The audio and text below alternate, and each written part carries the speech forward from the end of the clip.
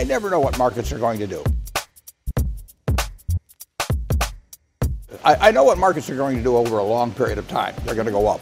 But in terms of what's going to happen in a day or a week or a month or a year even, I've never felt that I knew it, and I've never felt it was important. We're almost always a buyer of stocks, and we're a more aggressive buyer when they're going down. I mean, I feel much better when they're going down. I think every business should be run as efficiently as possible. And some are and some aren't. We try to buy the ones that are. I mean, I bought my first stock in April of 1942. I was 11. Pearl Harbor had happened 3 or 4 months earlier. We were losing the war. I mean, if you want to talk about a bad outlook for the country's not going to go away. The plants aren't going to go away. The people aren't going to go away. The talents aren't going to go away.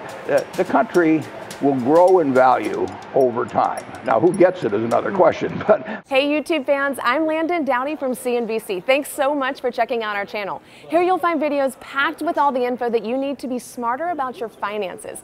Be sure and subscribe by clicking right here, and click on all the videos around me to see CNBC's original series, Young Money, Tech Bet, Kramer's Mad Money, and all the latest from CNBC.